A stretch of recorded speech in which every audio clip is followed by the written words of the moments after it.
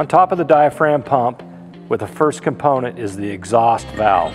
If we remove this piece, we can actually see the rubber diaphragm style exhaust valve that is underneath the housing. We have the exact duplicate valve and housing underneath for the intake side. If we remove the top cover of the vacuum pump, we see the actuator. It is held on by a nut and a Carter key. We are going to remove the Carter key and the nut, remove this seal to get the actuator out, and show you how to install a new rubber seal onto the actuator. And the way we're going to do that is we're going to use this puller.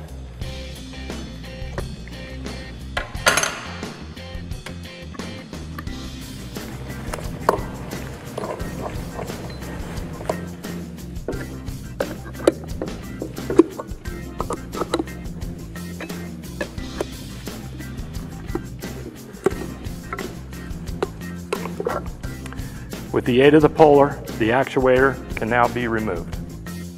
If you look further down into the vacuum pump underneath the actuator, you will see the neck seal. This seals any kind of debris or fluid getting down into the crankcase of the vacuum pump and contaminating the oil down there. Also, you can see the other inlet valve that I discussed earlier. It's just the same exact duplicate parts as what's in the exhaust valve on the very top of the vacuum pump. For demonstration purposes, we have cut the seal on this actuator. There's a couple things that I want to discuss here and make everyone aware of, that this seal goes on only one direction onto the actuator. And that direction is, if you can look closely at this seal, you'll notice that it has a slight taper to it. The bottom portion of the taper goes to the bottom side of the actuator when you install it. One of the things you'll find, these can be difficult to remove and to install. A couple of suggestions that I can give you is, if it's old and it needs to be replaced, cut it to remove it. It makes it much easier.